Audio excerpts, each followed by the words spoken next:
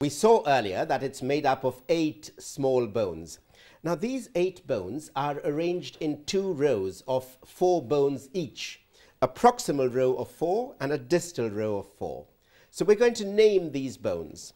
So in the proximal row, starting from the radial side and working our way to the ulnar side, we have the scaphoid, so called because it resembles a boat, and scaphoid is boat-like in Greek. And then immediately on the ulnar side of the scaphoid is a sort of curved crescentic bone, hence lunate, moon-like or half-moon-like. And then on the ulnar side of the lunate is a bone called the triquetral, and then in front of the triquetral is a small P-shaped bone, hence pisiform. So these are the 4 that make up the proximal row of the carpus.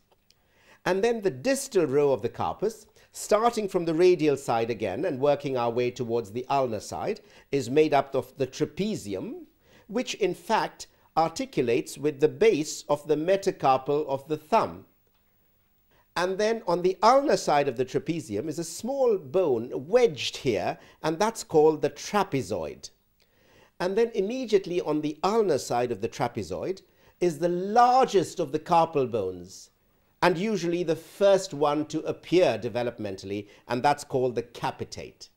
And on the ulnar side of the capitate is the hamate, so which is the most ulnar of the bones in the distal row. And notice the hamate has this very prominent hook-like projection on its ventral surface. That is the hook of the hamate, an important landmark. Your anatomy matters.